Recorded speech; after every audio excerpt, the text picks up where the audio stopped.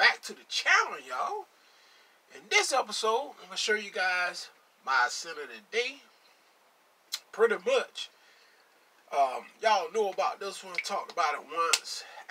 Matter of fact, I picked up a second bottle of this, guys. That's my first bottle. That's how much I've been wearing it. And this is called Personal Zara Rich Leather. Matter of fact, they got another Creative Vintage cologne in City Trend that I'm going to pick up Tuesday. If I know it was a Creative Vintage cologne, I would have picked it up that day. I had it in my hand, guys. It's called King D. I think you guys saw it in my last City Trend blog. Look back at that last blog. And look at that King D I had in my hand. I'm going back to pick it up Tuesday.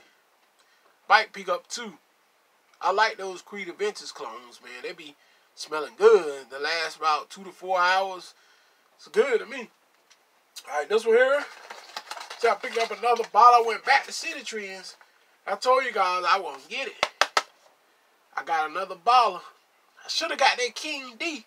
But instead, it didn't say it was a clone of Creative Vintage until I looked up on it. And when I looked up on it, I found out it's a clone of Creative Vintage.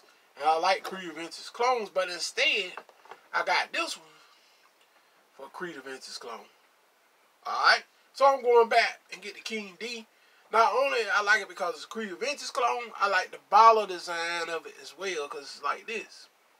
Just to put on my cologne rack. I'm gonna build me a cologne shelf. I'm gonna share it with you guys.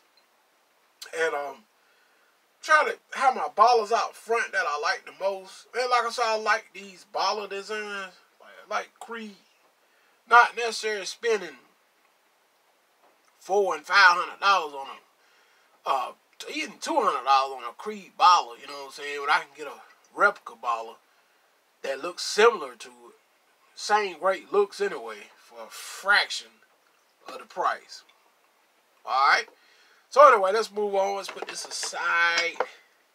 Told you guys I was going back and get another box of the Rich Leather. And I did it. That's my old bottle that I've been using. Here's my new bottle right here. Y'all can see I've been killing it. I like this scent so much. I just been killing it. Longevity for me, I get about a good 4 to 6 hours out of this. Projection. It projects really well. It projects for about an hour and a half to maybe 2 hours, which is not bad considering this cologne only costs about $3. Made by Preferred Fragrance. Y'all know Preferred Fragrance makes some pretty good colognes. And this is a good one. I'm telling you guys, and it's cheap. If you guys near a City Trend store, this is one I highly recommend you guys pick up right here. It's called their impression of Zara, whatever how you pronounce it. It's called Rich Leather. I just call it Rich Leather.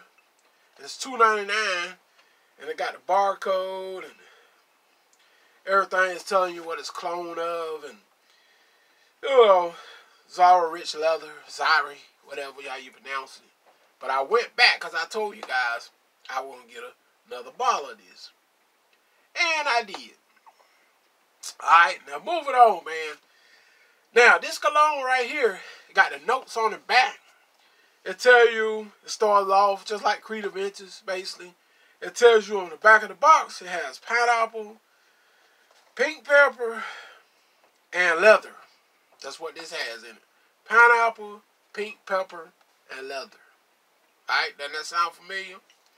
Alright, and the sprayer is great. The box look pretty cool. It's got like a leather, kind of leather design look on the boxes, all around the sides, everything. The bottle design right here, and it has telling you the notes right there, and the impression. It's called Authority. I like these bottle designs as well. And here's the sprayer. It's got like a kind of leather-like thing right here. As you can see, like a little piece of leather right there. I like the bottle design on these as well. A lot of these colognes y'all see me buying, I don't really buy them because, let's say, I like the smell so much. A lot of times I buy them because I like the bottle design.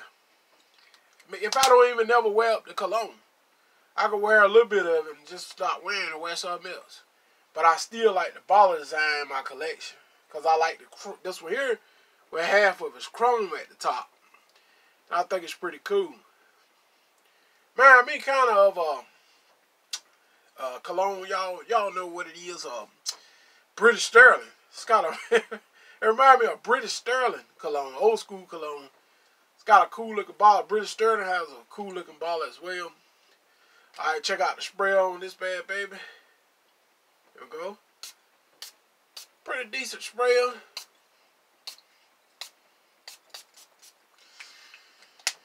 Stuff is very strong. When I spray mine, I load my shirt. I go right down the middle of my shirt like that. So it can carry the smell. You know, so yeah, that's another little tip for you guys. See, I always hit your shirt around here, and I kept mine on down the shirt like that. So the smell gonna stay in the shirt for a long time. So it ain't gonna wear out too easy. But hey, like I said, I get about an hour and a half to 2 hours of projection, about 4 to 6 hours of longevity, and around the 4th hour, I don't mind just, you know, reapplying it again like this. It's cheap anyway, so why not? And I got a second baller anyway, so I'm good. I told you guys I was going back and get it, and I did it. I did exactly just that. I went back and got it. So anyway, it's my scent of the day. I'm going to just call it Rich Leather, Zara Rich Leather. And there you go. If you guys are new to my channel, don't forget to comment, rate, and subscribe. Share my videos with your family and friends. And I'm going to come back with my scent of the night for you guys. And some of my recommended, top 5 recommended scents that's cheap. I'll come back with more of those as well. Anyway, till next time, hit y'all on the next one. I'm out. Peace.